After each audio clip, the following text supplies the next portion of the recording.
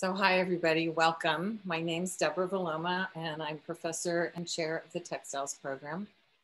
And I want to welcome everybody to the spring 2021 BFA Senior Conversations. And I want to begin today with a land acknowledgement. California College of the Arts campuses are located on Huichin and Yelamu, also known as Oakland and San Francisco, respectively, on the unceded territories of Ohlone peoples who have continuously lived upon this land since time immemorial. We recognize the historic discrimination and violence inflicted upon the indigenous peoples in California and the Americas, including their forced removal from ancestral lands and the deliberate and systematic destruction of their communities and culture. CCA honors indigenous peoples past, present, and future here and around the world, and we wish to pay respect to local elders, including those of the lands from which you are joining us virtually today. If you're unsure of whose land you're currently residing on, we encourage you to do that research and find out who the first peoples were on the land you live. So a few housekeeping details. This event is being recorded and it will be posted publicly for those who are unable to attend. So if you're not comfortable with your name or face appearing, please delete your name and close your cameras. We'll be moving pretty quickly and smoothly through the presentations. Unfortunately, we don't have time for the attendees to ask questions, but we do encourage you to put into the chat any comments or questions or affirmations for the students who are presenting, and those will be saved and delivered to the students themselves, so they'll be able to read them later. I want to introduce our respondents today. We're very, very lucky to have Lydia Matthews, who is joining us all the way from Athens, Greece. She's a longtime colleague and friend of mine, and she also taught at CCA some years ago. She was very instrumental at the college. Lydia is currently a Brooklyn and Athens-based independent curator, writer, cultural activist, and professor. She teaches in the Fine Arts program at Parsons and is the founding director of the Curatorial Design Research Lab in the New School. She's also a, sorry for that interruption. She's also a board member of the American Craft Council. She's trained in contemporary and modern art history, and her work explores how contemporary artists, artisans, and designers foster critical democratic debates and intimate community interactions in the public sphere, often in response to a variety of urgent global and local conditions. Lydia publishes and lectures internationally on socially engaged art, craft, design. Her curatorial projects in New York, the post-Soviet region, Turkey, and Southern Europe include gallery and museum exhibitions, participatory events, community-based urban festivals, and multi-interdisciplinary pedagogical exchanges addressing ecological and social sustainability. So I hope everybody welcomes Lydia warmly. And our second respondent is Catherine Hamilton. And Catherine is an outstanding dual degree graduate student in the curatorial practice and visual critical studies programs at CCA.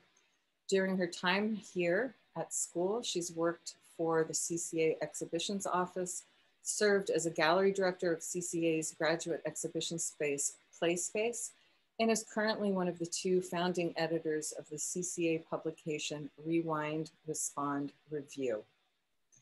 So with that in mind, our schedule will start. We have 5 students who will be presenting today, each for 10 minutes. And then the respondents will also have 10 minutes to offer any comments about their work. And on a personal note, I'm very proud to present these 5 students. These are amazing young artists. And I've been working with them through the semester very closely in a senior projects class. They have been working very hard towards the development of a cohesive body of work that's the culmination of their 4 years of study. Each is unique in their own areas of inquiry and making.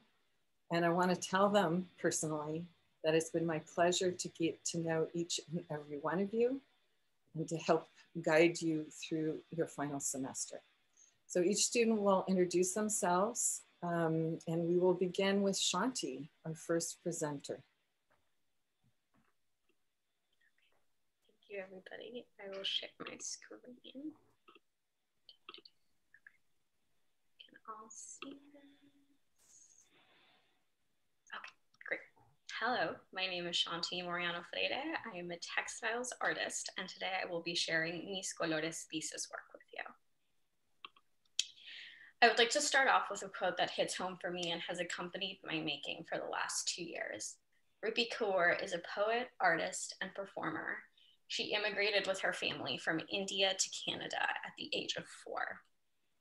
So how dare you mock your mother when she opens her mouth and broken English spills out? Her accent is thick like honey. Hold it with your life. It's the only thing she has left from home. Don't stomp on that richness.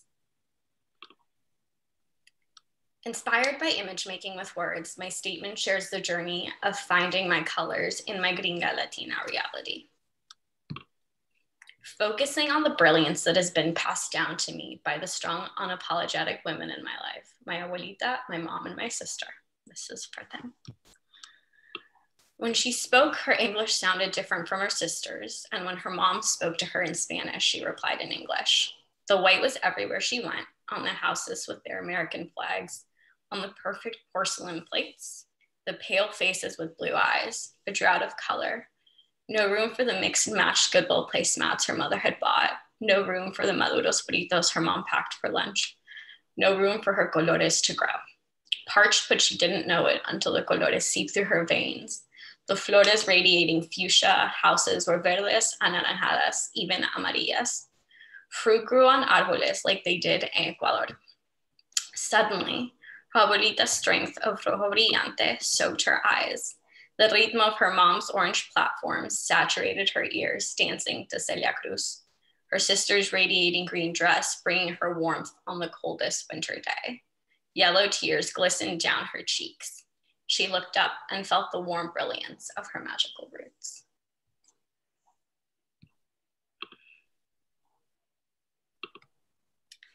Salsa music was my lullaby and alarm clock most of my life. It was a crucial piece my family carried with them from Ecuador and ingrained in me.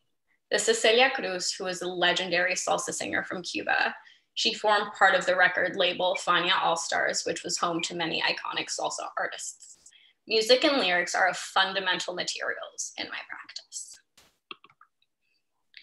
Reading has become a big facet of my making, and the need to learn more about my Latin American history, as well as narratives that have experienced the fine dance of what it's like to be culturally in an in-between space. Gloria Anzaldua's book, Borderlands, tackles this topic from different aspects, especially within language, which has always fascinated me, the morphing of English and Spanish. David Batchelor's Chromophobia was a revolutionary read, as he describes the villainous role colors play in Western society. This journey began with the first embroidered life-size abuelita portrait. My grandmother is the color red because all of my life she has worn red lipstick, painted her nails red, and worn red door perfume by Elizabeth Arden. In his book, Batchelor mentions a particular kind of white, a kind of white that is not created by bleach, but that itself is bleach. Growing up in the frozen landscape of Minnesota, my eyes started to only accept the blinding white and that reality, which I so yearned to be part of.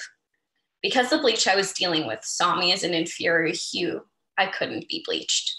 The asphyxiation of this space began to drain my brightly pigmented being and exiled the existence of the brown women in my life. It rewired my brain to only accept sanitized forms of seeing the world. After discovering the invasion of white in me and unearthing the beauty of my colors I've inherited, it was urgent to look at my lineage and collaborate with them because they have so generously passed down colors to me.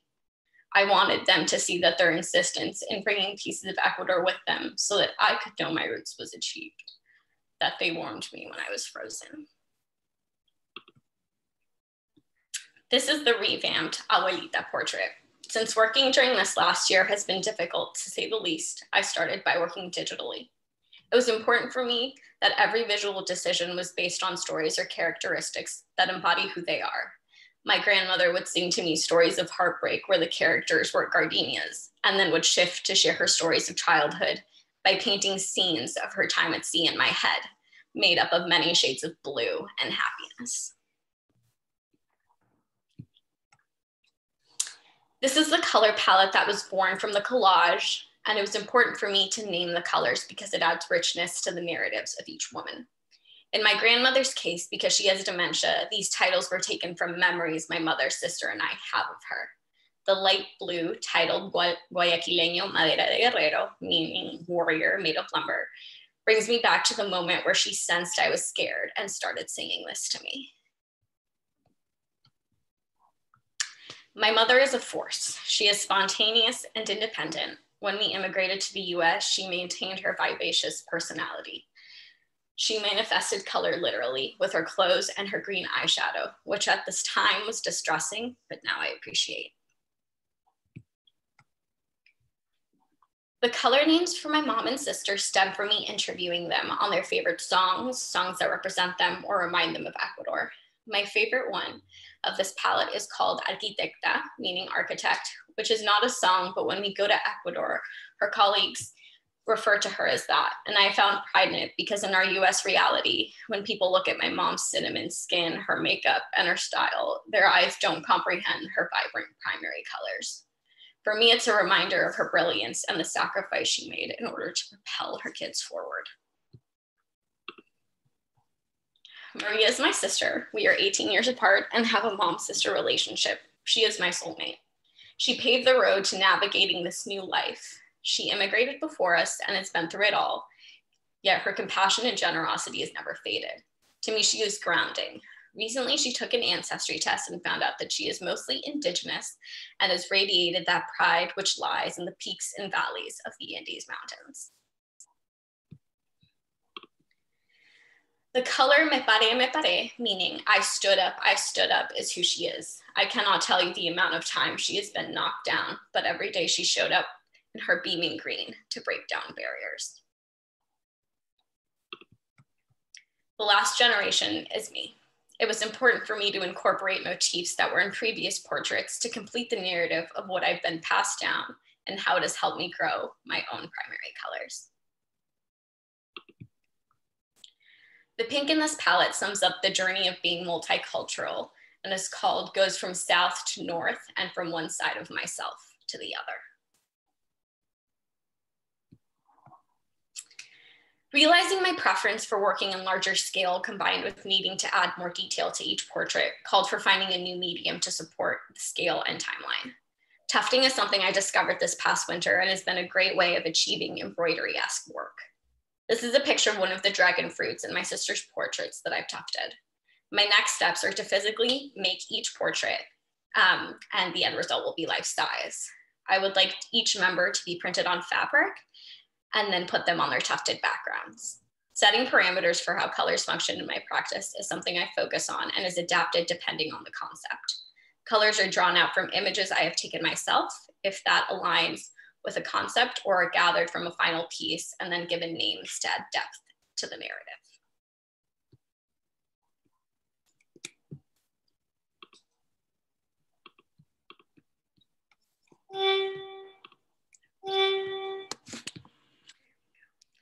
I would like to thank my family again for their collaboration and support throughout my college career and life. The Yanish Kalikio family for being my second home base in California, my partner Nathaniel for being my right hand, the friendships I've made along the way, and the textiles department and faculty members that have seen me grow and shape the artist I am. Thank you all for coming and letting me share my work.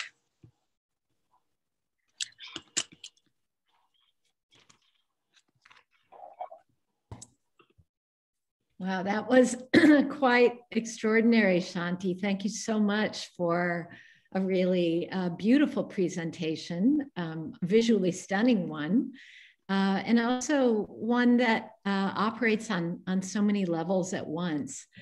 You know, as I was listening to you, I was thinking a lot about the way you were using the language, as well as the ways that you were using color and textiles ultimately. But I appreciated the fact that you were welcoming a kind of poetics into the statement, and also that you were really welcoming a kind of slippage between English and Spanish in the words, and in the ways in which placing them on the page is also, and saying them out loud is also a sort of affirming everybody's, biculturalism, if you will, because there is a way in which, even if you isolated a word, you might not understand it, but in the way that you use it, there's a fluidity that makes you realize how much of a fluid relationship there is between those languages, and how much richer it is to play between the two. So I appreciated that in the language that you used. And also the multisensory components of your work. I was really struck by how many senses you engaged, not only in terms of the eye, but also your tribute to music and your incorporation of sound in the thinking through of people, and the thinking through of the role that music plays in our identities and in our understandings of who we are. And so that was present. There were references to perfumes, the red of your grandmother's perfume. So I realized that as I was watching your presentation, I was also sort of tuning in through multiple senses, and I very much appreciated that. And I don't know, I was struck too by this very interesting dialogue you were having between the kind of theorizing of border life and the in-between of like Gloria Anzaldúa, and then also the critical writing that allows us to better understand how kind of colonial discourses have shaped cultural institutions and our understandings of taboos and color relationships, et cetera, with David Batchelor's work. So that was a very interesting, I'm sure you've read a million things, but the fact that you chose those two to put next to each other, I thought resonated really beautifully. I guess one of the things that I also began to think about as I listened to you were how each of the figures that you were making, the fact that you kind of had to move into the digital perhaps, or that you were focusing on the digital, I think opens up a lot of new possibilities.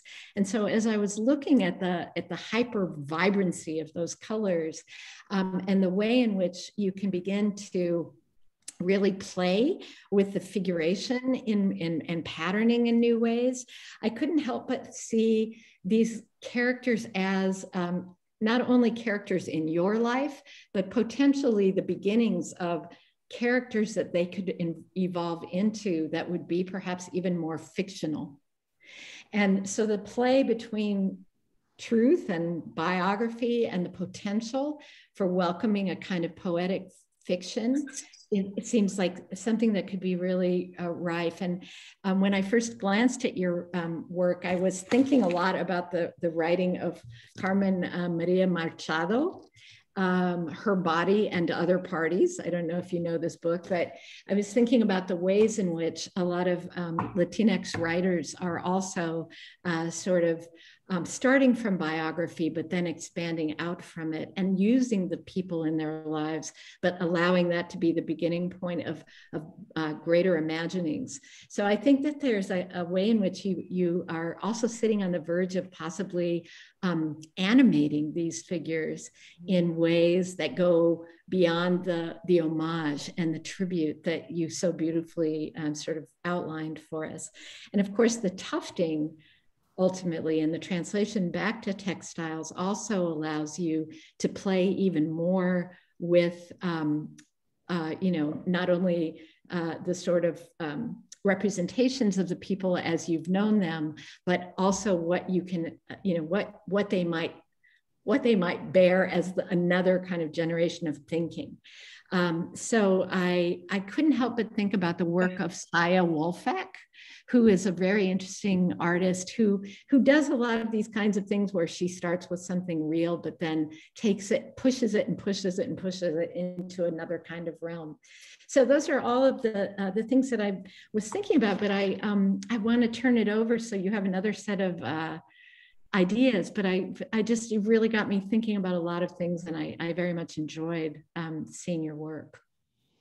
Yeah, great presentation, Shanti. And I definitely agree with a lot of what Lydia was saying. It's such a, what a beautiful homage. It was really, really striking. And not just because the colors that you picked just work together so well. Just on a purely technical level, the colors you picked. And even though I know they had all that meaning, and to have you take us through the narrative of how you not thinking of colors through the names, we come to know them in English, but through a narrative, such a great lens to work through. And I also thought that practice, again, to kind of Lydia's point of language and slippage, was just so interesting to think through. Well, a color we see it. And as Lydia was saying, there's kind of is it synesthesia? When you can hear it, you can smell it. And so because all of these different senses are informing your color choices, which also just work on, a technical level to bring us those scents, and to bring us the narratives of those people and their longer histories of, a triumph over colonialism, or as I think Allison also said in the chat, divestment from whiteness. They're really declarative, and they're arriving. So I think just on that purely technical level, but then to bring in the narrative of a color isn't just what we name it. It's not green. It has all these different associations with it. So yeah, that was really, really, really great work. One of the things I wanted to ask you about actually was where did you source those family photos from? And I also remember you kind of you said collaboration a couple times. So I wanted to know a little bit more about your collaboration with your family, and how you're framing that collaboration. Yeah. Well, I think I came at such a later part. There was obviously so much before me, but as I said, there's this huge age gap between my sister. And so all of sort of those histories always come up in current conversations that I'm a part of that I don't necessarily have too much context into. And so I think that's where the storytelling part comes in. It's because they're the stories that they're telling me. As well as photographs. I don't have any of them with me. It's all my mom and my sister. So I cannot tell you the amount of messages and pictures, and just they did as much of the legwork as I did. And without those pictures, simply none of it would be here. So yeah, and just those conversations, the stories, as well as just literally sending pictures. Yeah. Okay. That's really great to know. That it is that collaboration, because also, as the collaboration is in the work, and like you said, it's in the legwork, but you're also putting them together as this homage, or it seems to me in one part it's a thanks, for building you and the conditions which allowed you to be strong and to make this work, but I also see it as kind of a gift of liberation in some ways. There's an artist, she's only 30, she just graduated from her MFA at UC Berkeley, and she started this religion. Her name's Hisu Kwan, and she started this feminist religion, but where she thinks about her ancestors as she puts them in spaces where they aren't, to liberate them, and they didn't have to live under patriarchy the way that they did, and just kind of that space of imagining otherwise, And so your works are not like, you know, they don't look the same at all, but I think there's something about that kind of, you know, matriline and also radical imagination coming through in your work. Yeah. Yeah, and I think it is that radical imagination. I love that you brought that term in, Catherine, because it is that ability to kind of think beyond what the scripts have been. That is so key.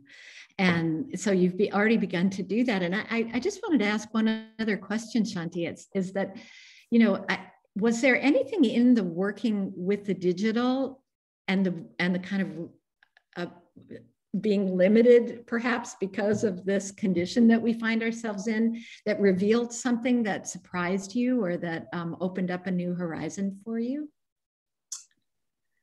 I would say I didn't really feel limited because every detail of like, I think like my mom's collage, like her sleeves are made of like ocean waves that I've like I just find so much enjoyment and like possibility in like taking a picture and making it into a different shape.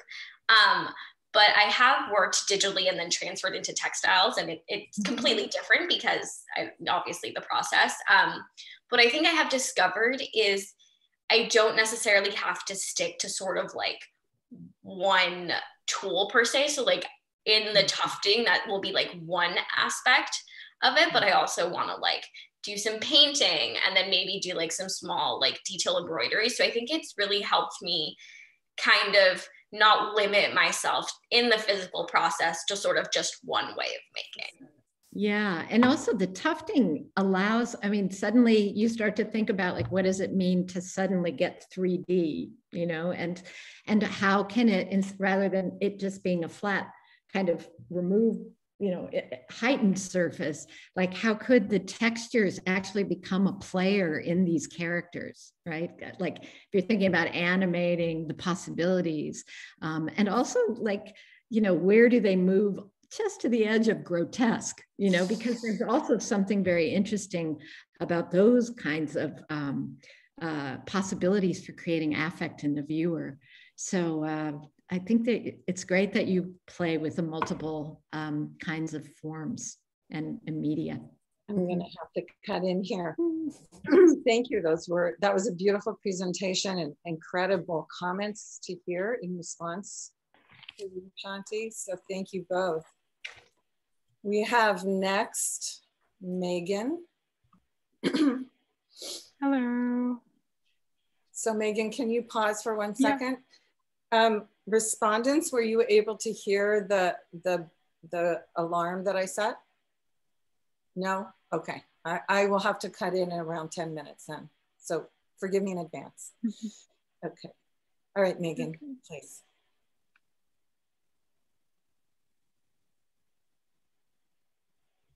Okay, can you see my screen okay?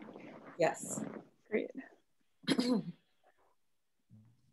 Hi, I'm Megan Livie. I'm an individualized major with an emphasis on photography and graphic design. This is my senior thesis titled Tame the Gaze. Men act and women appear. Men look at women, women watch themselves being looked at. This determines not only most relations between men and women, but also the relation of women to themselves.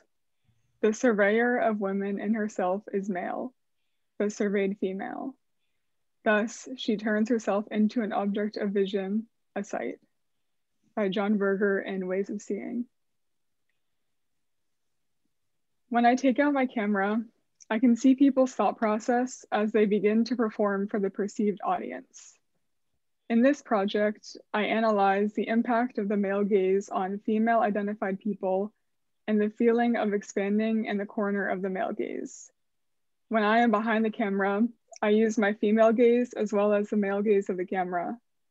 During this shoot, I felt the tense atmosphere of the male gaze entering the scene, and a quote by John Berger came to mind. Men look at women, women watch themselves being looked at. As a photographer, I am constantly observing. I was being observed in these photographs as well as observing. I understood the model-camera relationship in a way that I couldn't when behind the camera. Feeling the male gaze in the space forced me to pause. I've always named my cameras Edward, and I've never thought twice about assigning a gender to my camera. Is the male gaze internalized within me? Does the camera have an inherently male gaze?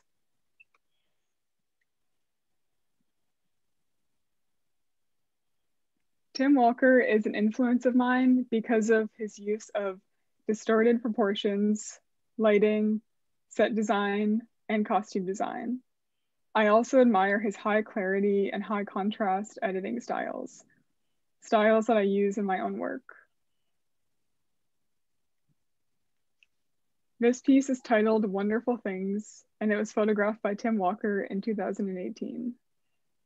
In this piece, I really admire the distortion. I love how you can't see the model's feet in this, even though they're there.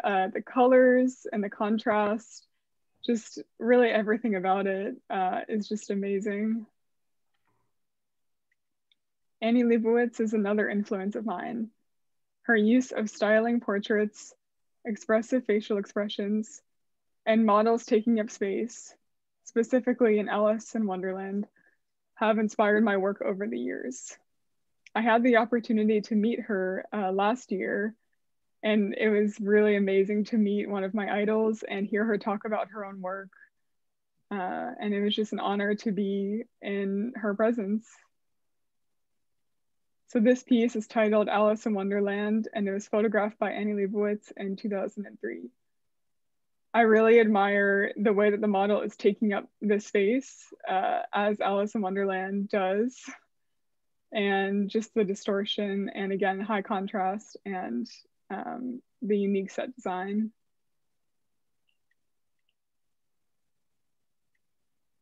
This is some of my past work, and it's titled Cornered. It's from 2020, and it's a 13 by 19 digital portrait.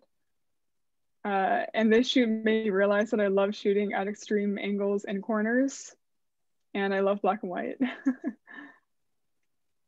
I began by shooting in the middle of a cyclorama wall, but I slowly made my way over to the corner with the model.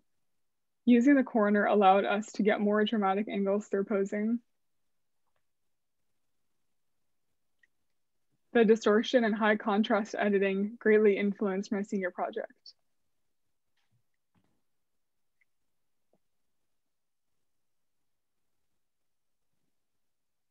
The United States has an office called the Office on Violence Against Women, as opposed to the Office of Violence by Men. Warnings are ingrained in us at a young age. Don't go anywhere alone at night. Carry pepper spray. Allow friends to follow your location and follow theirs. Take well-lit routes if you are walking alone at night. Hold your keys in between your fingers while walking to your car.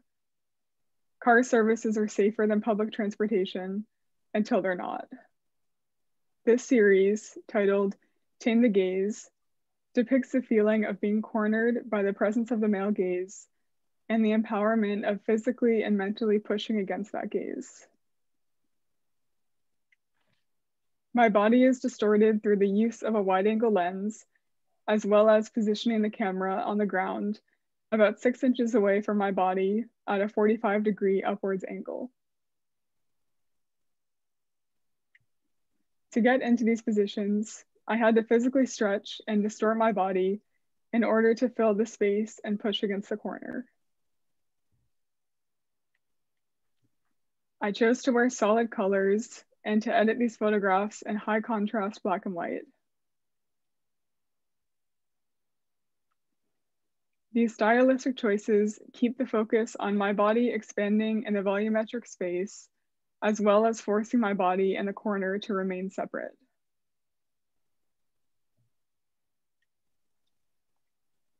My body fills the corner in these images when my arms and legs stretch out of the frame and follow the guiding lines of the corner.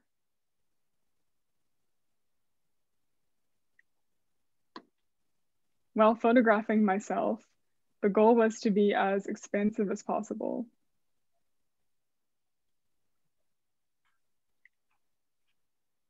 There came a point when I wasn't even aware of the fact that I was being photographed.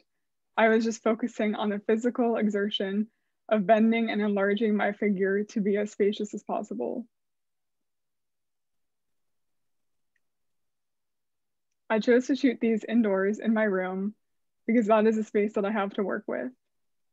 Before COVID, I really enjoyed shooting in a studio, so this project has forced me to practice my skills using the materials and locations that I have at the time.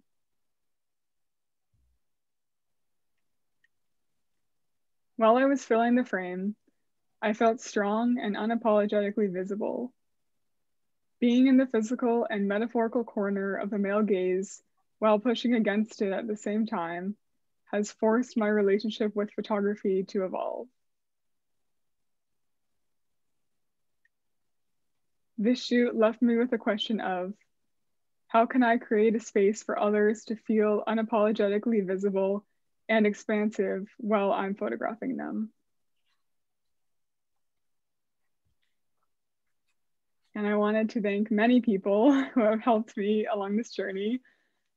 My mom and my dad, Nathan, Julia, Amanda, June, Rachel, Chris, Jason, Ellen, Hannah, Madison, Cameron, Alexa, Alex, Louise, Joseph, Dion, Kelly, Kyle, Emily, Mira, Deborah, Adam, and Josh.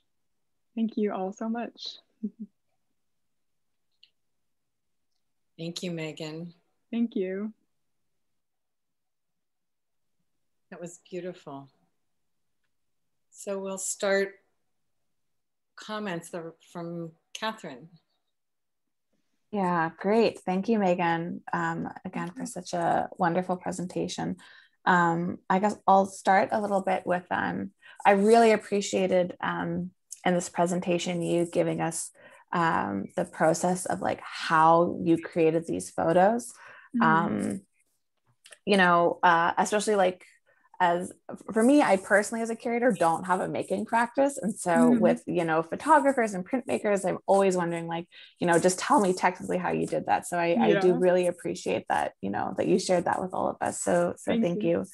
And yeah, just from a formal perspective, I thought they were really, really interesting. I definitely think, you know, taking up the space in the distorted way was really, I wanted to I wish the photos had been on the screen longer to really think about like, oh, like how the angles were all working together. So from a formal perspective, I think it's really, really working. Thank you. I have a question. Were these on a self timer? Yeah, so I actually got a remote for these. So I would use the remote and then I would throw it out of the frame just in time. So there's some really funny ones of me like, no, and the remote's still in the frame. So okay. Yeah. Yeah. Oh, that's really funny. Because it brings that kind of sense of like a sense of like urgency in some ways. Which I definitely felt was in there. And so it was interesting to see as well, like, you know, one of the things I also was hoping you could speak a little bit about on is, you know, you're thinking about the gaze through the camera itself, and something that I've, you know, has like haunted me since I learned about it was the Countess of Castiglione's self-portraits. I don't know if you're familiar with those, but she like near the birth of photography, like in the 1800s, she started just taking these self-portraits, and typically you needed somebody else to take the picture, right? It's usually a you know, in some ways a collaborative thing, but like you said, there's always someone's gaze on you. Exactly. And then independently, you know, as you know, we've seen the camera, you know, we shoot photography, it has these like masculine qualities to it. But yeah, and so she would take these pictures and, you know, send them to lovers and whatnot. But it really was this time of like a woman taking pictures of herself and feeling powerful. So even though, you know, she didn't think of herself as an artist, but you know, I think in retrospect, she really was. And so one of the things I was hoping you could speak just a little bit about was the relationship between the viewer and the gazes, like, you know, that we bring inherently. And are you seeing, when you're saying you know, you're literally pushing against the frame of, you know, the gaze of the camera. But I'm wondering if you see yourself as also pushing against the gaze of the viewer who is approaching these photographs. Yeah, I definitely do. And one thing, when I said that I felt the male gaze entering the room, that was in my own thoughts, basically. And it was like, who's going to see these photographs? What are they going to think about these? Are they going to sexualize me when they see these? Or are they going to see my intentions with these? And I don't think that social media has helped with that because personally for photography, I started out on Instagram, and that kind of is what launched me into photography. So I'm always thinking about the viewer, because especially if I'm proud of a piece, I want to share it with others. But then I'm thinking about that as I'm creating it. So I think one benefit of this shoot, as I mentioned at one point, was because I was having to bend myself in all these weird positions and stuff, I was more focused on just expanding. And I really wasn't aware for part of the time that I was taking my picture. It was kind of like, not an annoyance necessarily, but it was like something else that was going on, was me releasing the shutter and throwing the remote out of the frame, because I was just trying to fill the space as much as possible. So I think the viewer's gaze is definitely always in my mind, but for a brief period there, it wasn't. And I think that felt really nice. Yeah. And I think those distortions of the body too, they kind of have this like duality where like you said, are people going to sexualize it? And there can be, you know, that aspect of like bodily distortion, but I also think it's this other, like, it's very much, I don't know, like an othering, like in some ways, not only trying to get out of the frame, but get out of the form of the body, or like what we expect in the form of the body. So and that's what that's like the kind of the goal of the distortion, is to distort in ways that just aren't anatomically possible, like really short torso, super long legs, and then the opposite, and like just kind of seeing in what ways I can distort my body to just not look like a body anymore, almost. and just see how far I can push that boundary. I'm gonna turn it over to Lydia.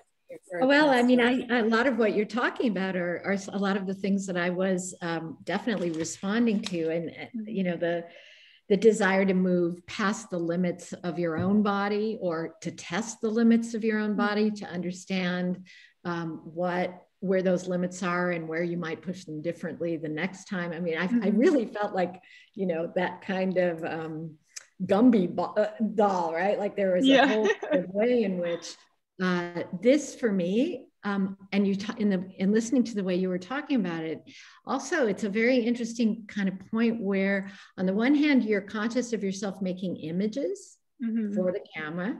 On the other hand, increasingly, as I heard you talk, it really became about a performative act. And that really, you know, there's a whole kind of way in which, if you think of it rather than image making, but as performance, and thinking about like, what would it mean to sort of just shift the framework slightly? What would you produce if you imagined it more as a 4D moment? And I think there's a real possibility there to explore that further. I also, along with the kind of desire to break the limits of one's body, or what you're told are the limits of your body, which I think are also part of your political underpinning, is also, it felt very much like about testing and expanding the limits of the architecture and the space, you know, so that if something is cage-like or tiny or producing a claustrophobia, like how do you manipulate within it in order to redefine it as something that doesn't stop you, but actually enables you? Like I'm thinking about like parkour, for example, you know? And that way of like, if you come from, you know, the ghettos of Paris and you find yourself constantly sort of up against metaphorical, you know, kind of obstructions and boundaries, how do you turn those into the opportunities to play, to kind of, you know, and also to just refuse. So I thought a lot about that, how your work on the one hand it was moving the way you were talking about the danger as a woman moving in public spaces and the kind of grief that we feel when we realize sort of how society has structured our possibilities in open space. And on the other hand, I think about that, and I'm being influenced right now by a show that's just opened in New York by Okwe Enwazar about grief and grievance. You know, like how do you move from that space of the sadness or the limitation or the mourning over a condition to one where you act it as a grievance and that you transform it. And like we sometimes think those words are the same, but they're not. The other one is really about like taking action against something. So I appreciated that that there were all of these little nuggets that I think you could really break open and explore even more as you develop the work. So thank you for that. Yeah, thank you. I really liked what you said about photography as a performance, because like I said, outside of COVID, I like shooting in a studio, and usually I'll have a makeup artist, an assistant, a few models, and we just really have like a really fun time and just kind of moving around in the space and like trying out different angles and all these things. So it's really like, even though we are shooting, it's more like play in a way, and more like a performance as well. So that I'll definitely think more about that, because that was really interesting. Have you ever, just curious, have you ever considered or experimented with more than one figure? I mean, yourself in relation? Yeah, I have in the past, just when doing family portraits, things like that. But yeah, I think if I were to, I would need 3 people total, just for the balance of it. But one thing I've been thinking throughout this was actually to make the space around me smaller. So because the corner, I can't actually fill the whole corner because of it's tall, because of how high the ceiling is. But if I find a way to like find smaller spaces and smaller corners, or like a box or things like that, then I could enclose the space around me more and kind of show that contrast more, and show myself breaking out of that or pushing against that more if I'm closer to it. So that's something that I would like to do in the future. Thank you, Megan. That was really, really beautiful. I love your photos, and you really stretched into it this semester, literally and figuratively. Thank you. Okay, next we have Sarah Jane. Hi. Okay, let's share my screen.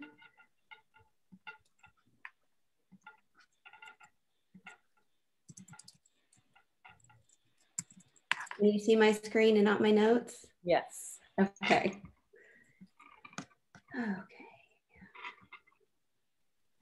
Hello, thank you for being here today. I'm Sarah Jane Walcott. I'm a part of the textile community at CCA. Today, I'm presenting my thesis work entitled 4x5 Color Project.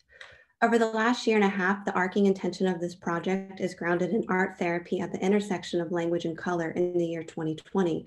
I'm currently an applicant for art therapy programs. Due to this, using therapeutic practices is at the centerfold of this body of work. Artist statement: to color year in review, to color her sickness, to color her with wealth, to color her with color, to color her temperature, to color her beyond the binary, to color her possible. This project asks the community to fall into color, to capture a fleeting emotion in time, to look beyond the lure of the line, to transfer what we leave unsaid, to render language inside out, to be veiled in a technicolor glow. Color holds more truths than language can hide.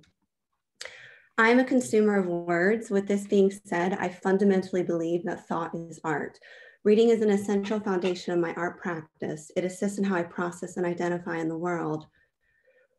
London-based artist, theorist, and writer David Batchelor emphasized in his book, The Luminous and the Gray, language and diagrams enable us to navigate the extraordinary complex terrain of color and to communicate with one another about color. And without them, we would easily get lost. But at the same time, there's value in getting lost and becoming immersed in the endless proliferations of actual blues or greens or yellows or grays that are always around us and always merging into one another, but which often go unnoticed. This idea embodies my work.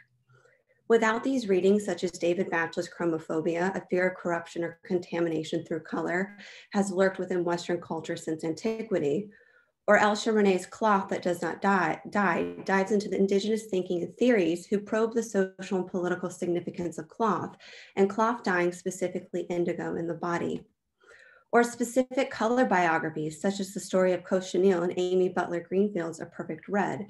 Without these theories, without these histories, there would be no theoretical scaffolding for speaking about color, dissecting color, and navigating the complex terrain of color. After reading all these books and many more, it is with this understanding I would like to take a pause and acknowledge the westernized discourse of color is bound up in the primitive, feminine, cosmetic, queer, vulgar, pathological, supplementary, and psychedelic, but most importantly, the colonization of colored bodies. And when we speak about color, we are speaking in terms that are married to the ideals of Western thinking. With all this swirling in my mind, earlier last year, I began a community-based art practice, which I dubbed Paint and Sip. Founded in this idea of what is the intersection of language and color, the acknowledgement that language fails us, can chroma be used as a universal lexicon, and more importantly, an inclusive emotional language? Because when we speak of color, we are not speaking about color, we are speaking about the ambiguity of color. I created a participation outline. Participants were presented with 4x5 white cards, a series of 6 words, paint 1 word for each card, analog mixing of color using gouache. Mark making is up to the participant. 1 color per card is encouraged. Last spring, at the height of the pandemic, I made the decision that I safely only had access to my community. This body of work represents one specific discourse community, mine. In retrospect, this body of work is also about our intimate communal relationships and dynamics over the last year. I presented participants with a series of 6 words: pandemic, economy, protest, ecological disasters, political elections, and future, under the specific context of the year 2020. Here's a series of photos from the Paint and Sip event. My hope was to choose words ambiguous enough so that each participant would be able to reflect, then transfer their experiences in color. Enough space to honor our individual experiences of the last year in a communal environment. There is an element of play at each event. I encourage everyone to be tactile, a little messy, find their inner child, and liquid encouragement if needed. As gestures and colors began to appear, I noticed that what we choose to keep internally private and possibly unbeknownst to us is accidentally made public. Participants are expressing colors intimately. In most cases, participants' introspectives happen days or weeks later and would reach out to me to discuss their color experiences. My intention is that one gesture, one color could be a starting point for someone else's reframing of their relationship to color, whether that be internally, socially, politically, or culturally, and that they are brave enough to challenge and stand up for color and those of color. If only we could all be so brave to share our colors out loud. In 6 months, 3 states with 50 participants, resulting in 300 color cards. This is a snapshot example of Mark making a color in each category made by participants. I did not anticipate symbolism, but of course it alludes to line and therefore language and how intertwined color is to gesture. With 300 sample cards, a small archive was beginning to emerge. As I was no longer just the facilitator of the Paint and Sip events, of navigating the role of performer and observer of the complex terrain of collective color, I was now able to engage with color, language, and gesture individually. I decided to create a series of 6 artist books, 1 for each word. An archive is being created. Within that archive, there are 50 cards for each word. I created a system of curation through statistics that I felt was the best overall representation for each category, looking for the mathematical mean for each category that encompass diversity in the spectrum of color, compressing 50 cards to 8. This representation is still rooted in my subconscious bias because color is color and it is not unbiased. From there, I created a digital prototype of the accordion artist books I would create. In homage to the name of the project, the scale of each book is 4 by 5 inches when expanded 50 inches in length. Using white paper was intentional throughout this project. The cutouts in each panel is a reference to the westernized curatorial process and its attempts to contain color and render it colorless. The gesture on the left was made by a paint and sip participant. Using gesso transfer method with papers, the image on the right is the transfer. I decided to honor the gesture and color created by the participant in the transfer process, instead of only abstracting the color to create a uniform color transfer. Each transfer from the analog to the digital is an abstraction from the original color and gesture, resulting in color shifts. In my artist book, I use the verb of transfer to convey my mean to transfer paper. Yet transfer as a noun is essential to the essence of color's identity, to the psychological and physical transfer of identity, the conveyance of color. The process of transfers became a tangible color theory. Every reading of color clicked into place. I felt the violence, the unveiling, the physicality, and the hope of color. Each transfer was created in silence and in meditation. They demanded silence and gratitude to honor the participants and their experiences of the last year and their color stories. Beginning in chronological series of events in 2020, this is how my community colored pandemic.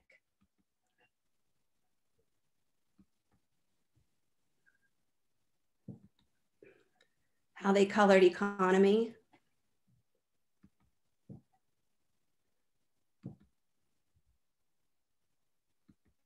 How they colored protests.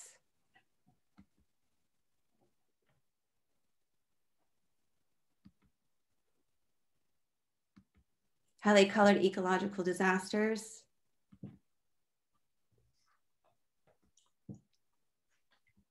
How they colored political elections.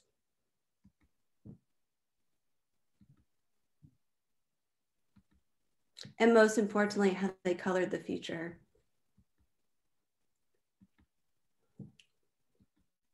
I'm currently in the next phase of this project, investigating color patterns for each category in the social, political, and cultural underlying reasons as to why, with the intention that the project grows and evolves. This is the first iteration of many. I ask you now what I asked each paint and sip participant. In one word, what is the language of color? This body of work would not be possible without California College of the Arts professors Deborah Valoma and Angela Hennessy's Chromophilia seminar. I express gratitude for sharing their stories about color, and to those that participated in the Paint and Sip community project. Thank you for expressing yourself in color. And to my beloved friend Shanti, to whom is color herself. And I leave you with one last remark that is very near and dear to my heart. Yoko Ono, who stated, if people want to make war, they should make a color war and paint each other's cities up in the nights in pinks and greens. Thank you. Wonderful, Shanti. I'm sorry, Sarah Jane. That was really, and you got it all in less than 10 minutes. 50 slides. Good for you. Good for you. Excellent. So Lydia. Yeah, where do I begin? Sarah Jane, you have so many layers to unpack in this work, you know? And it's interesting because when I got the preview, I just kind of got the final archival images of the accordion books. And I had really no idea that the process was so complex in the sense of how you arrived at those, transferred images. So, I'm just trying to think of how to really, where to begin with this.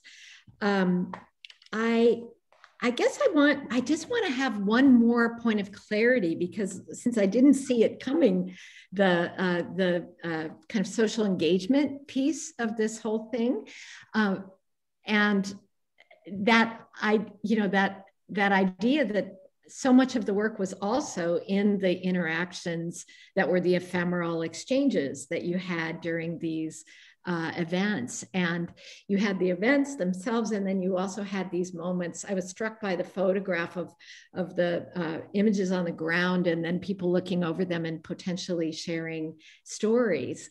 So I'm wondering, just as a challenge, you know, in the sense of this is the challenge of doing socially engaged practice, is you've transferred and translated these experiences very specifically, but are there also ways in which you are interested in capturing the words? I mean, I know you're working against the words through the color, but I'm wondering about those stories more, and how do you archive more of the action and the dialogic exchange that went on?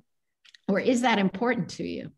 I feel that it is important to me because I made the decision in the beginning of this project to focus more on the communal aspects, knowing it would be an archive. I knew an archive would happen naturally.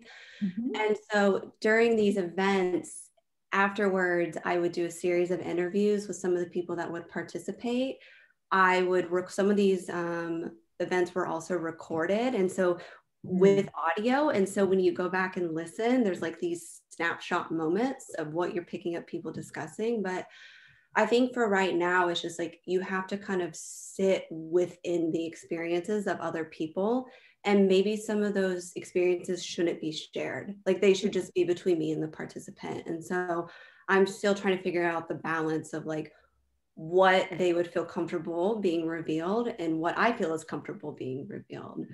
Yeah. But I really think those communal events are at the heart of this conversation.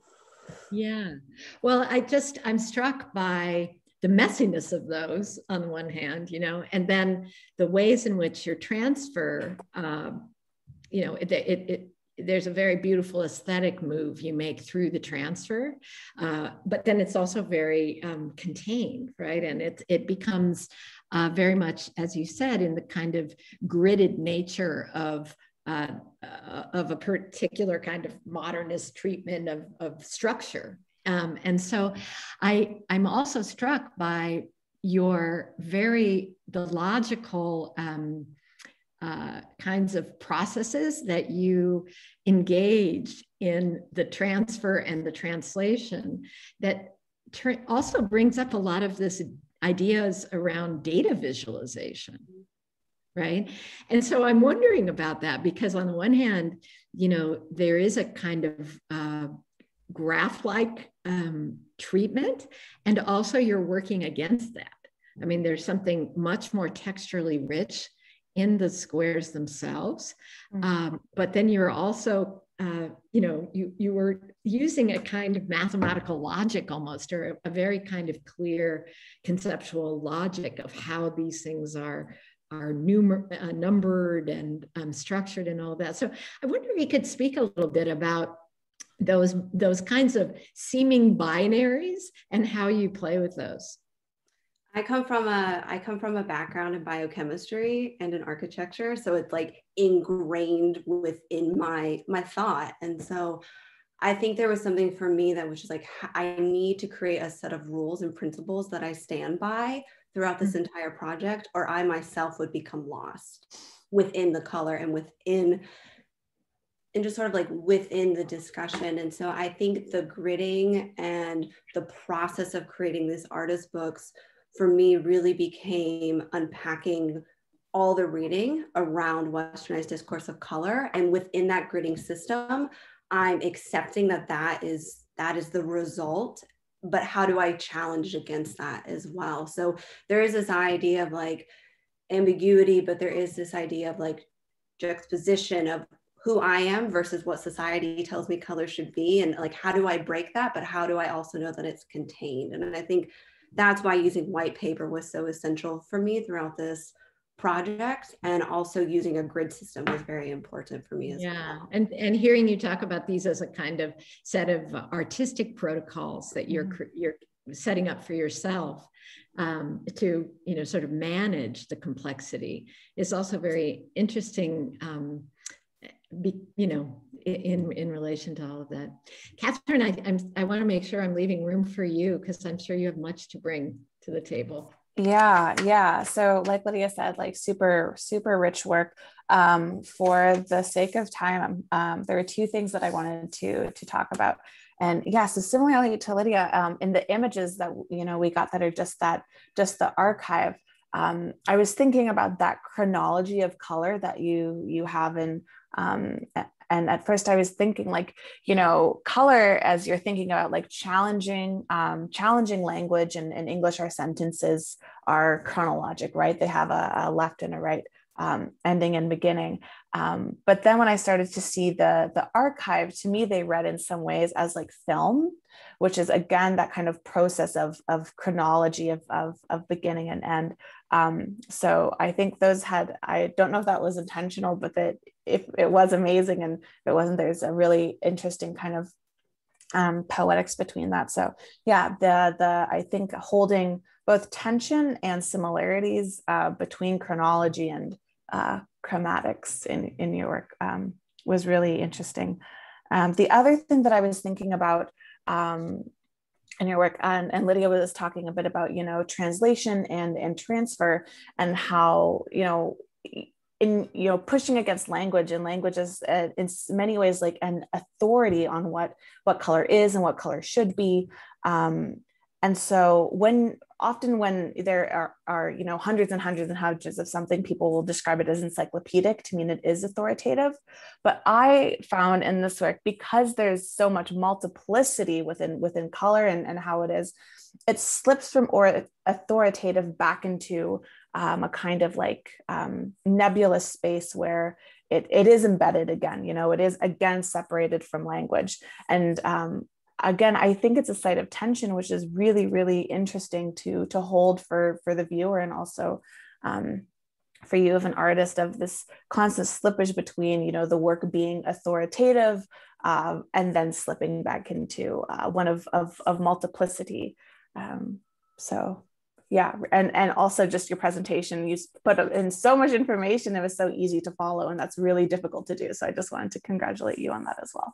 Thank you. I appreciate that. Thank you very much. That was really amazing. And thank you for the comments.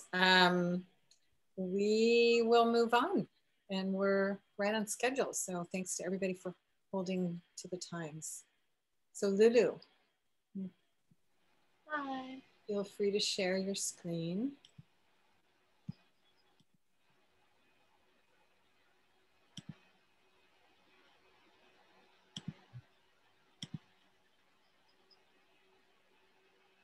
Can you guys see it? Yes. Awesome, great. Hi everyone, thank you for coming and listening. I'm Louella Evans. I'm graduating this year with Individualized major, and today I'll be presenting my thesis work titled Tinderbox. The boundaries between science fiction and social reality is an optical illusion. I love this quote because some days, most days, I feel like I'm living in a Mad Max movie, and I really enjoy Haraway's feminist approach to science fiction and inserting a woman's voice into a realm typically dominated by men.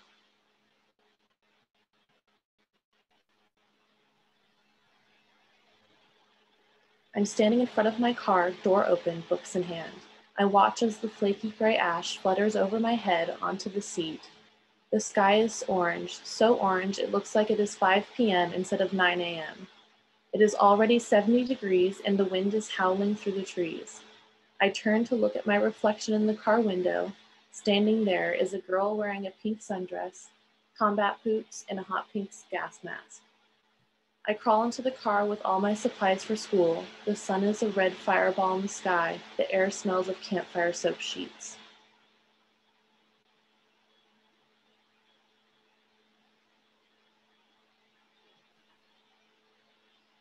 I truly admire the installation artist Cornelia Parker.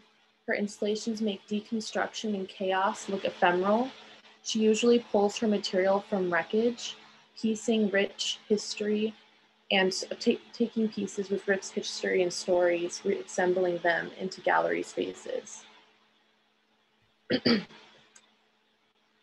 Another influence of mine is John Akamfa. He is a filmmaker and installation artist. His work explores themes of climate change, post-colonialism, temporality, and memory. I'm always entranced by the way he layers narratives and combines archival footage with original footage.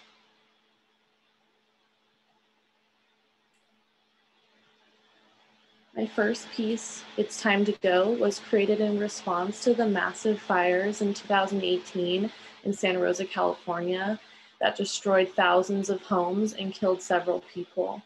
I decided then to have multiple conversations with people who I knew that had lost their homes. I used photographs, film, and a collection of audio to make a soundscape of fire. Through the use of archival material and original footage, I've woven a narrative that presents the reality of an environment in community in crisis.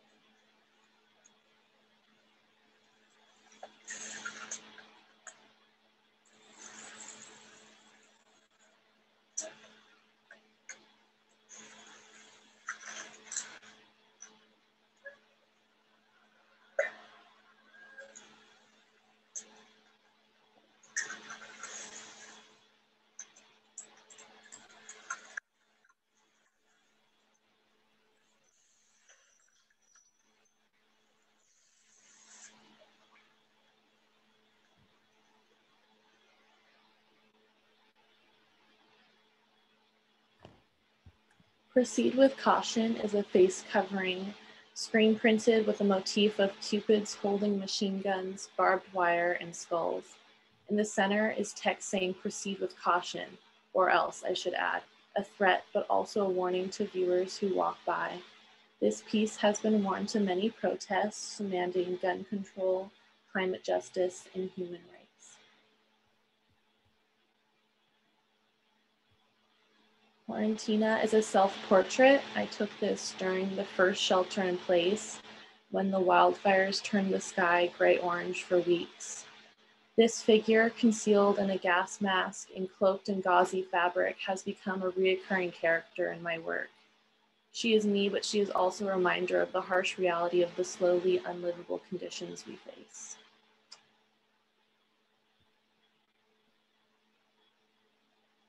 This series that I started in 2019, I consider this a project that will never be finished as long as I stay in Northern California. My hometown is altered by the effects of climate change every October. This work is photographed from my own experiences with the fires and the traumatic stories I've collected within my community. Through this series, I investigate what we lost in the fires. Through memory, I investigate what we can revive from what was destroyed. I'm continually thinking about concepts of deconstruction, rebuilding, and working against time. What can be preserved in the rubble? As the fires continue every year, I'm able to identify the years I took the photographs based on the wreckage on the ground. Since the pandemic, the ash and charred wood is littered with single-use masks. In these next two photos, my character reappears. She is exploring the land. She stands in the distance while death surrounds her. Because of human development and how unnaturally hot the fires burned, it is a lot harder for these areas to regrow. So the land has become almost a permanent gravesite for these trees.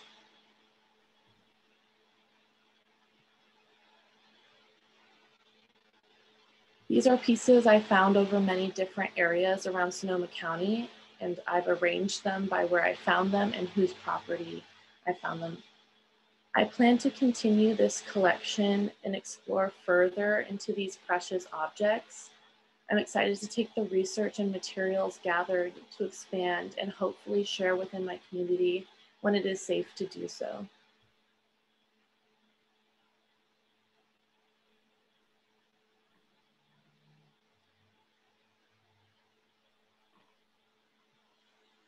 One of the treasures I was able to retrieve from the fires were these short films of my family and neighbors.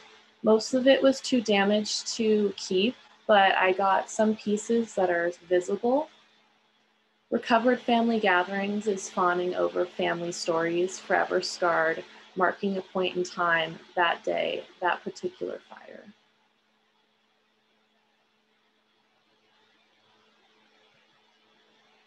I want to end with a poem written in collaboration with Karina Espudo titled Apocalyptic. Inhabitants of the fourth ring wait for heavy stones to be laid on greedy chests. Wrap us up in bubble wrap, fishbowl vision. Block out the full-grown sun. The tricks aren't penniless anymore. You walk on all fours in the shadowed corners, add inches to the soles of our boots. So we tread lightly through the green sludge and glass. Take notes from the crows, shape our face in their likeness. Cover us in your rubber plague masks. Tell us it looks good, looks right to protect, all flesh. Take our dimes, checks, laundry quarters. Turn it, magician, into fancy branded armor. Tell us the age of fire doesn't scare you. The tricks aren't penniless anymore.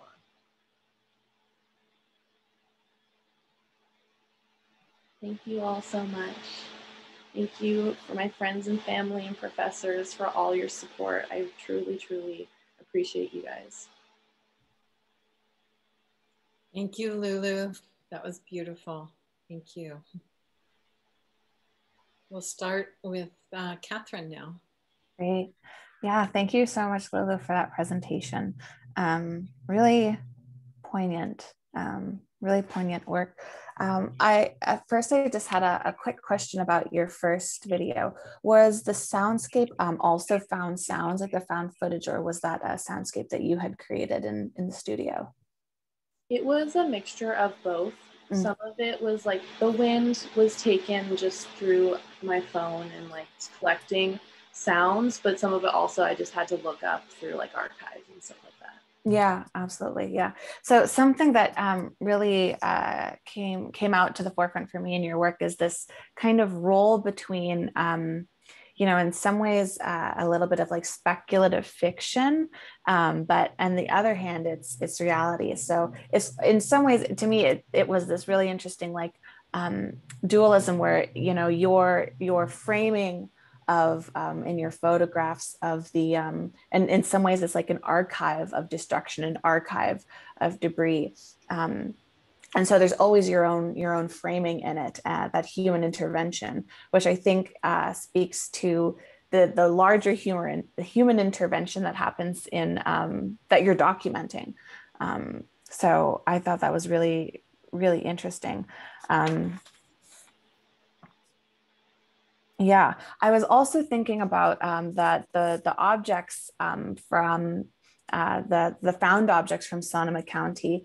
They reminded me of an artist I'm working with right now. Her name's Jenny Kendler, and she actually biochars books on climate change that were in like discarded bins. And so the objects that you get are these like completely burned books, and then you eventually you put them into the ground and they are carbon negative.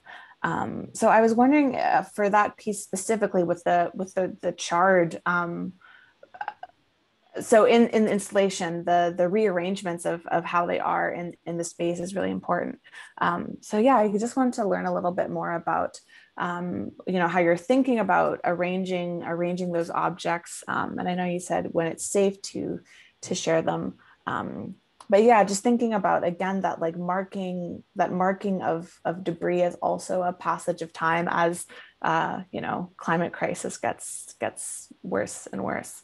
But yeah, could you talk a little bit about how you'd like to start arranging them and the kinds of frames that you are thinking through those objects? Yeah, I originally just started off with kind of this documentation style where I was collecting them and putting them in groups of like where I found it, where on almost like a map I found them. And just so like I didn't like completely lose track of everything. And I had so many conversations with different people. I wanted to make sure that they were in their right place and I didn't like get things confused. But kind of as I continue this process, I've been translating them into a more, I would say like poetic and emotional kind of expression, where I've been like using cyanotype process to take imagery of like the lace, bookmark and the Fahrenheit sticker and all those things. And I'm just kind of translating them into fabric, and then through that maybe a more expressive piece that can work with memory and loss, but still using that documentation and all that kind of collection that I've done. Yeah, definitely. Yeah, and the film work too, I just found, especially the films that you said, you know, the portions that survived a fire, again, I just thought it was so, in some way, like really subtly poignant, but then, you know, of course it's about, like you said, again, these like markings and like the personal loss and memory that is happening because of these like human interventions. So yeah, I think for the sake of time, I'll turn it over to Lydia, but I'm definitely like feeling it like right here. Yeah, really, yeah. Yeah, it's a very visceral, you know, combination of ways in which you are trying to get at a community in crisis and represent an experience that is an incredibly deep trauma that, you know, is on the one hand, this very intimate experience you've had of the people that you know, but of course is writ large right now across the planet because of the conditions that we find ourselves in, you know, this moment of the Anthropocene and beyond. So one of the things that I thought was interesting about this as a kind of artistic project is that in the face of something so immediate and so intense, you know, sometimes you have to try out multiple ways of processing it, of capturing it, of interpreting it, of working with it materially and conceptually.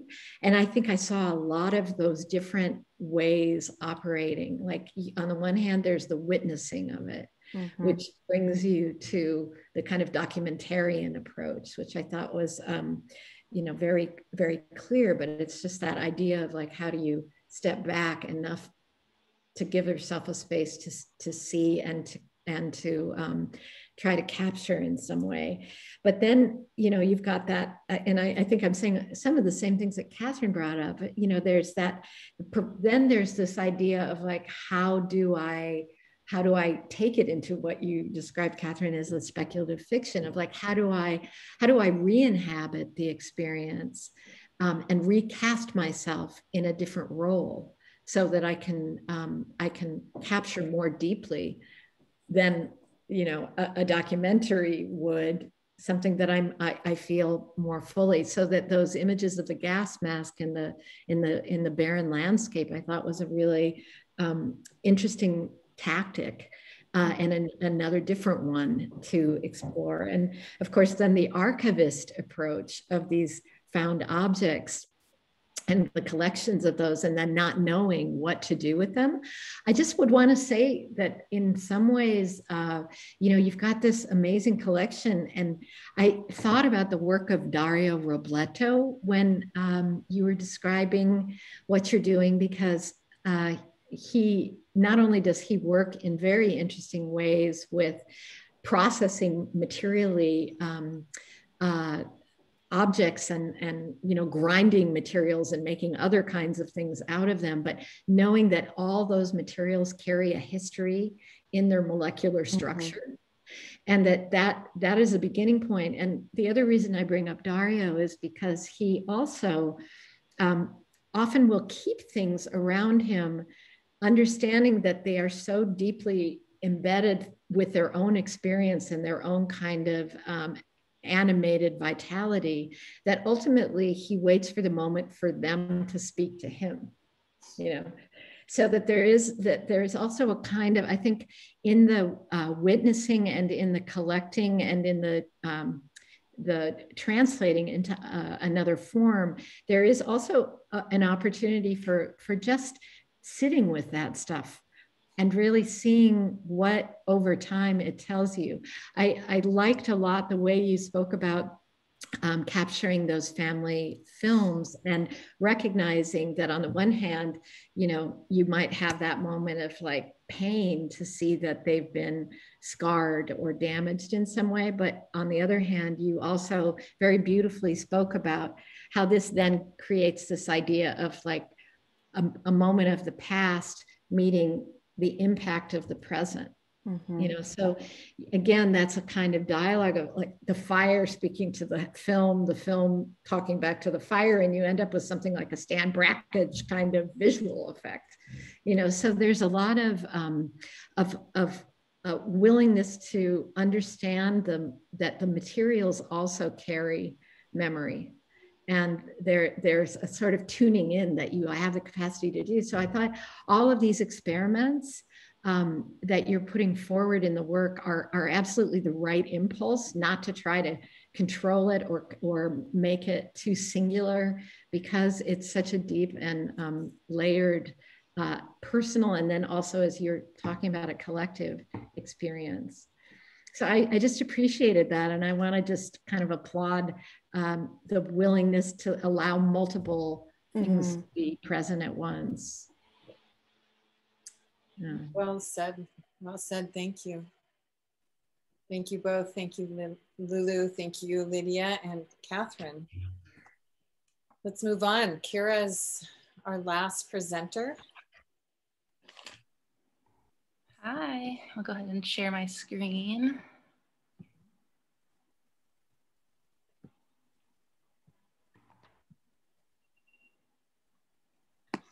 Great, is that all seen? Mm-hmm. Okay, hold on one second, I lost my notes.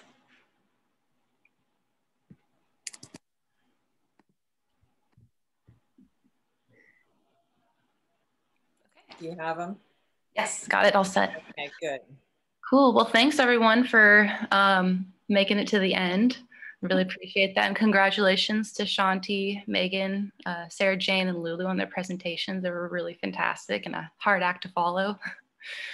My name is Kira Teal-Helfrich. I'm a sculpture major and a jewelry metal arts major, and I would like to share my work with you. And my project is I'm Not Okay. Stuck in dissonance between what inhibits us and our desire to be unapologetically ourselves can be very isolating. For some, that dissonance offers a place of safety and reflection in our time of need. That place can also be a cage that becomes hard to escape without knowing how to take it off. I create pieces for specific areas of the body where anxiety and self-hate form. These introspective representations harness the power of intrusive obsessions to transform our perception of self. The materials hold personal history, representing the confined and restricted emotions, which are then repurposed into wearable items. The final pieces unravel the source of frustrations, then transform them into extensions of the body.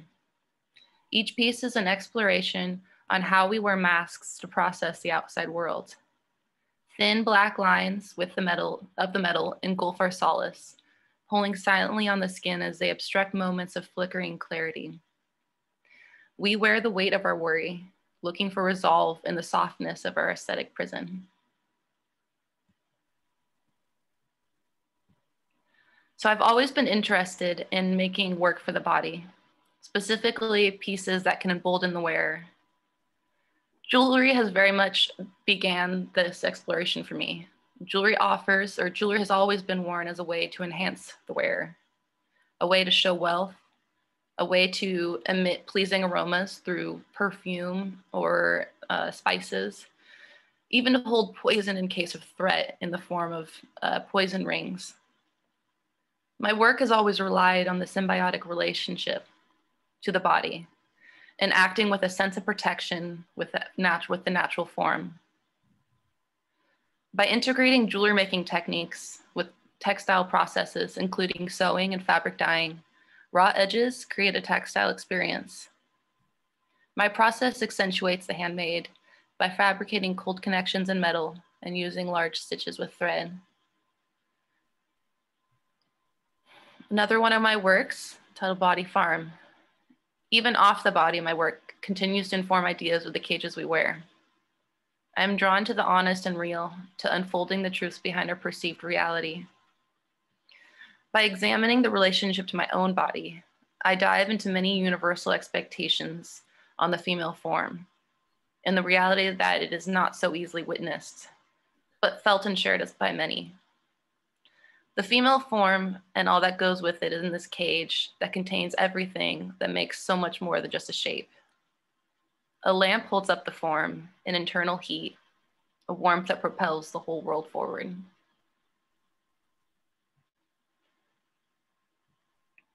So an artist that have really planted the seed for pairing textiles into my jewelry work was the artist Victoria May. She's a textile artist, and she was a professor of mine at Cabrillo Community College in Santa Cruz before I attended CCA. She pushed and inspired me to continue working with textiles while I move into the world of metal. I've always sewed and worked with fabric, but when I began exploring jewelry and metalworking, I thought there was no place for it. Although at the time I may have not been the best student, I left with a different view of textile art and how it could create cohesion in conflicting materials. Her own passion for navigating materials continues to inspire me. She uses fabrics and textiles and materials as both observational and explorative, often focusing on the organic textures and shapes it creates, while incorporating different perspectives from our surroundings. She also investigates contrasting materials in a lot of her work, which is an aspect I share in mine as well. Movement in space is also another aspect I'm drawn to in my own work. Sculptor Nick Cave is an American artist who uses textiles and performance to create his sound suits. These are ornate, full-body costumes designed to rattle and resonate with the movement of the wearer. He connects the anxieties and divisions of our time to the intimacies of the body. The sound suit removes race, gender, and class, allowing the viewer to look without bias upon these vehicles of empowerment. I am drawn to his work as he creates suits of protection that allow the wearer to be uninhibited and free from judgment. When I'm creating my own work, I locate where I feel most vulnerable and how I can address the dissonance that are in the creations that area creates.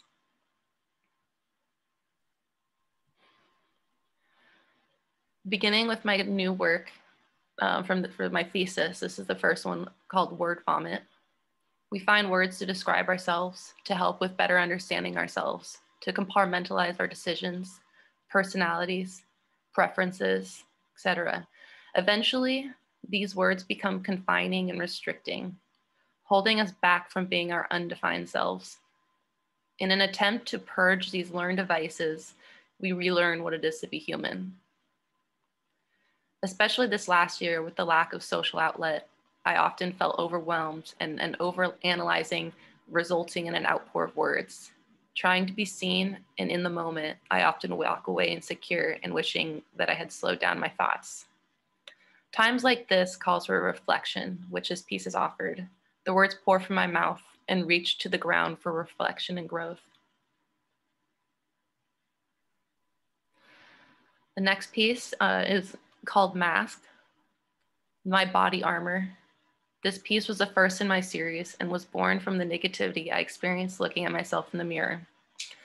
I knew these feelings were all in my head, but I couldn't shake the lingering feeling of self-hate and doubt and wanting to hide my face. By working on this piece, it forced me to think about and process these self-sabotaging thoughts and where they came from.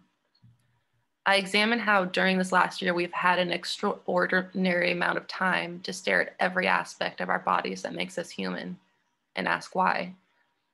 For the exterior fabric of the head, I use my childhood blanket, the same blanket that somehow, through its aging knit, offered the cathartic experience of holding memory. Repurposing into a protective covering brings the same strength and comfort it offered to me as a child. Here's the next piece of thoughts. A million different ideas buzzing through our head. Light, whimsical reassurance. Everyone's top 10 best ways to get started.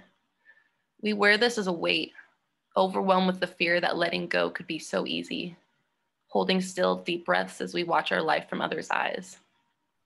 This piece began as a way to rid myself of some fabric of my mother's I'd been hoarding.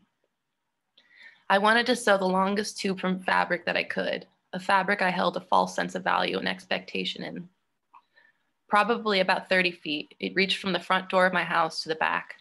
Doing so, I found a sense of lightness in the process of letting go a self-perceived value. To move through a room wearing one of these pieces over the face can affect the ability to eat, think clearly, even hindering movement of one's own body. By working with recycled materials that already exist, I am able to repurpose their lives and rewrite memories. The next piece is nail biter. Finally, we all cope differently. Our big smiles tell lies through clenched teeth. We tear and self-groom at our bodies only to hide what we've done and feel more shame when our truth is told. Growing up, I taught myself how to knit in dark rooms, crowded places, and movie theaters. I feared for my fingers. I've learned how to tuck my fingers into my hands, hide them in my pockets. Wore gloves as a way to hide them from judgment. Especially now, I wear my mind on my nail beds. My hands that have been the forefront to my creative practice. Often I have felt unseen and alone with what others would not notice behind my false smile and bleeding fingers. I use nylon leggings, a piece of clothing often worn by women to give an illusion of blemish-free, to be worn as a mask engulfing my hands. Addressing these issues of the body to others lessens the weight they carry. And I wanted to leave you with a quote by Carl Jung, as I am interested in psychology a bit, who looks outside dreams and who look inside awakes. I wanted to give a special thanks to my mother for talking me through the tough times. My supportive partner, Nate, for helping me, push me forward.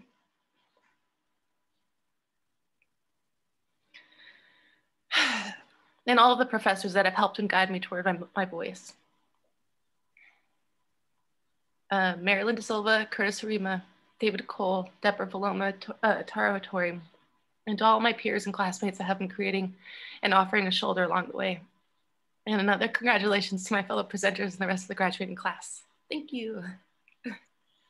Thank you, Kira. That was very touching. I almost got through it without crying. Better that you let yourself. Okay, so respondents, we're going to begin with Lydia. With me, yeah. Wow. Kira, there's really just so much to say, and I really appreciated the way in which you walked us through, on a very personal level, where this work came from, and what it means to you, how it's deeply rooted in your own kinds of anxious conditions, and the way in which you've understood very deeply how that registers in your body. But I also was very struck by you talking about when especially when you talked about the jewelry, your earlier work, you mentioned kind of emboldening the wearer. And I think that there's something really profound about the way in which you were both willing to be so vulnerable with identifying exactly where these kinds of traumas live in one's body and anxieties, and also thinking about how to take those on to not to get rid of them necessarily, but to learn how to name them, how to manage them, how to play with them, how to transform them, so that they go from, you know, the monsters or the demons that you might be feeling within on a bodily level to something that sort of removes them from your body, literally, and also allows you to redefine your relationship with them. So I think that's like really what therapy does. So, you know, I think you've done a great job on that. But I also want to say that I am really struck by how, aside from the personal, you know, sort of motivations for this and the narratives that you included us, the images themselves, once you've made them, have a life of their own and immediately start to point to relationships with much bigger issues of monstrosities and monsters of our time. And so, I mean, when I was looking at them, you know, I read your thing when I was looking at the sort of preview of this. And then when I looked at the objects, I was a little taken aback because suddenly they were so much more than any one individual. And they started to link to the ways that monsters appear in the history of art. You know, not only in the Hieronymus Bosch kinds of paintings or like I thought a lot about Byzantine representations of hell and the kinds of demons of hell, because often those are bodies that have been contorted or are carrying extra sorts of burdens, literally. So if you haven't ever looked closely at those Byzantine hell scenes, I would really encourage you to do some.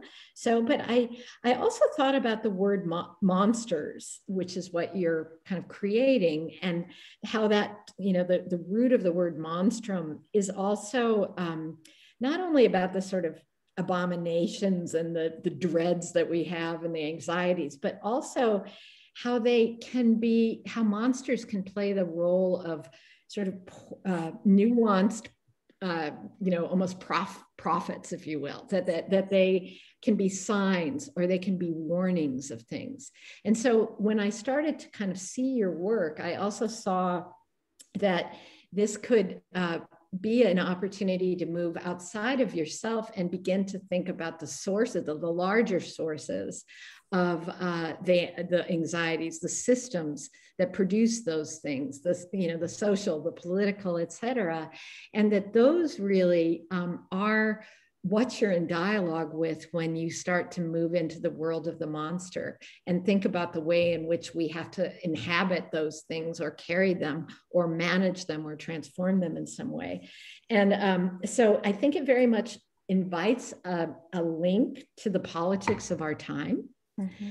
And, you know, and really thinking about the power of those images to both terrorize and also, again, almost inspire a response. So I just wanted to mention that there was a really interesting journal, the Society for Cultural Anthropology, that did a whole issue on monsters and invited all kinds of writers to think about what their monster was of our moment and to write about that. And I think it would be something that could be really interesting for you. But I appreciate the clarity of where these things come from, and then the invitation to really begin to see them in dialogue with all these other kinds of forces that we all are feeling the pressures of. So thank you for that. Thank you, yeah. Yeah, I definitely had a lot of the same thoughts as Lydia. And it's actually so funny, Lydia, that you brought up the Bosch or like Byzantine element of the monsters, because so the sculpture Masked, or the piece Masked, I kept thinking, what does this remind me of? And it was actually this Peter Bruegel the Elder drawing of the beekeepers, where they're wearing these big long robes and they have baskets over their faces. And like, as I was thinking about those two parallels, I was thinking about how you know, Bruegel always has some kind of like coy, like a moral pun or something, but that one, and it's a really famous work about labor, and there's all kinds of, you know, political turmoil happening. It's really similar to, you know, now. And it was kind of about silence. So I was thinking about how often, you know, as you allude to, we all wear masks in society and to kind of conceal our feelings.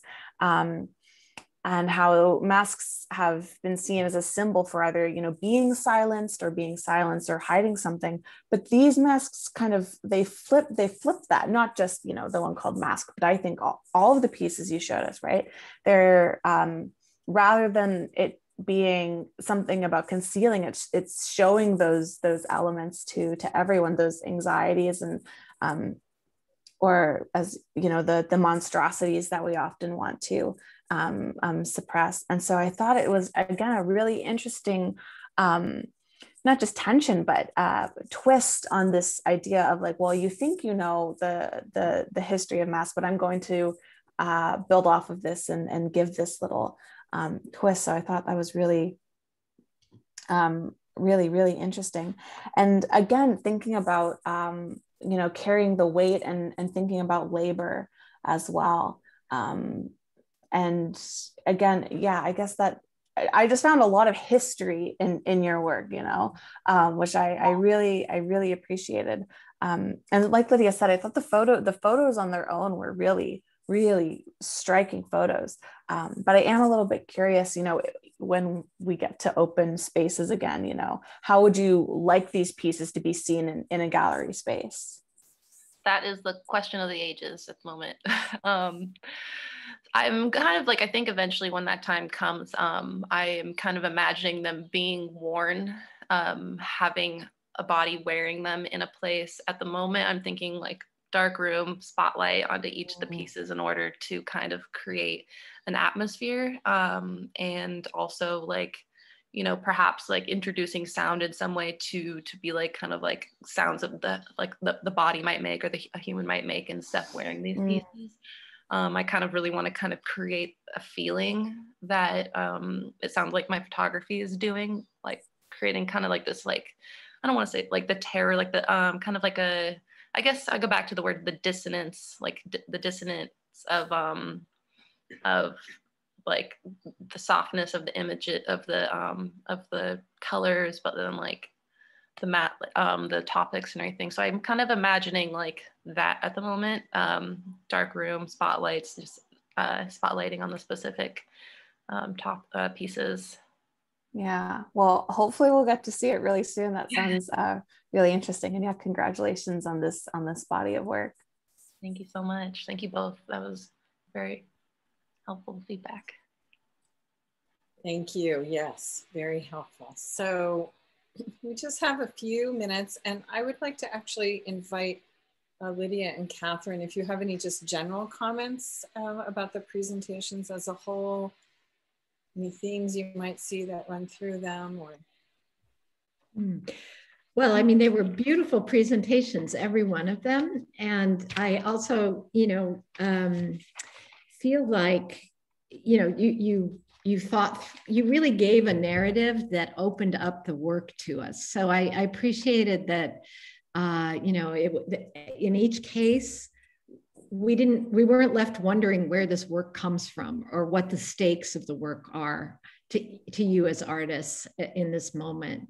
And I think that's a very important kind of thing that sometimes takes a lot of courage to claim.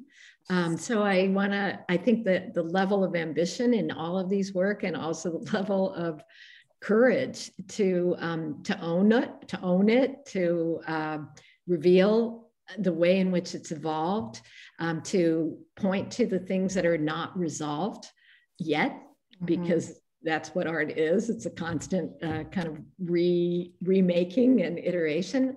So all of those kinds of things seem like they were coming through consistently in all of these works, and they're very much you know, responses to the conditions of our time, which is, you know, what we're here to to be trying to make sense of in some way, and trying to offer a dialogue in, you know, with those forces and those communities and those conditions. So I just think it's ambitious work and very impressive, actually.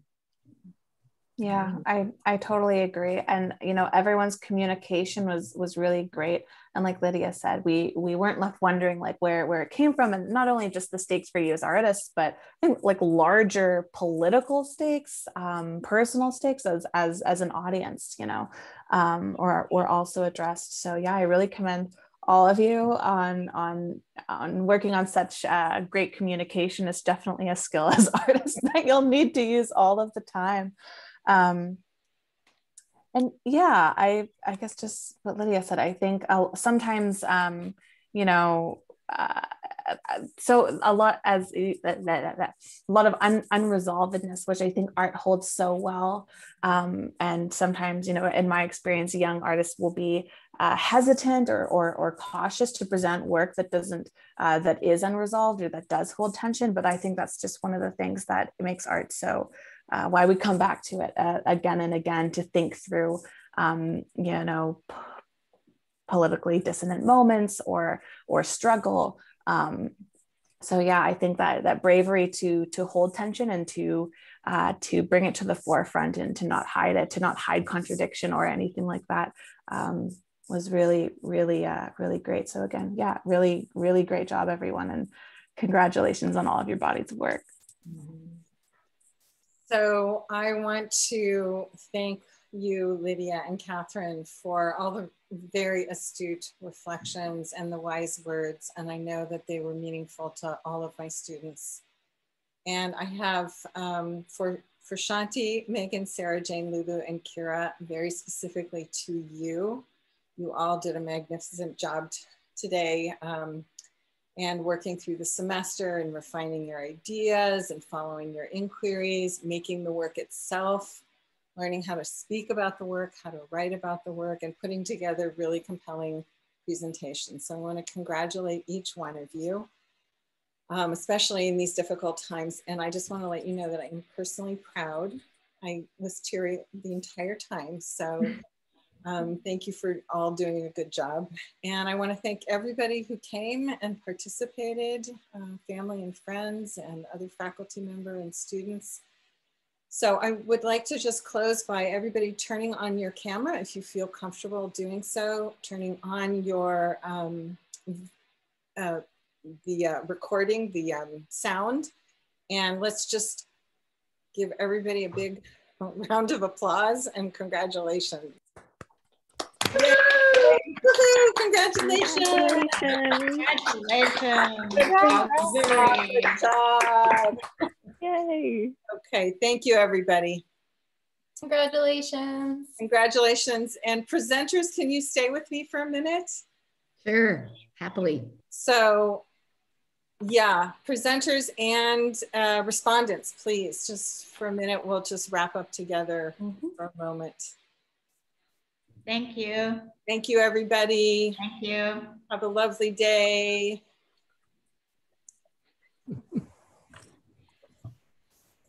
So I'm going to sort of put you on the spot, Catherine and Lydia, and ask if it would be okay if anybody had any questions, if they could follow up with you via email. Oh yeah. Okay. Of course, yeah. Didn't want to hand out your email addresses without asking permission to do that. And thank you, Jamie and